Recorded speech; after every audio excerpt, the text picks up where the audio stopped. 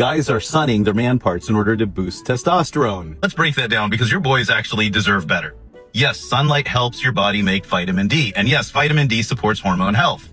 But to actually activate that vitamin D, it goes through your liver first and then your kidneys, not your scrotum. Unless your junk just got promoted to internal organ status, you're not optimizing hormones. You're just roasting the family jewels for no reason at all. And let's be honest, if you're sunning your man parts, you're probably sunning everything else too. And that's probably why some research showed an association of increased testosterone, because vitamin D is needed to make testosterone.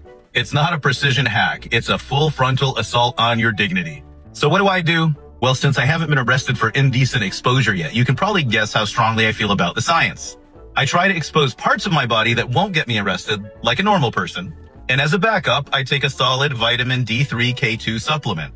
No sunburn required, no awkwardness. Stick to science, not bro science. Keep your privacy, avoid the awkward headlines. Your hormones and your neighbors will thank you. And if you want to continue to get educational advice that will not get you arrested for indecent exposure, make sure you follow me. Bye-bye.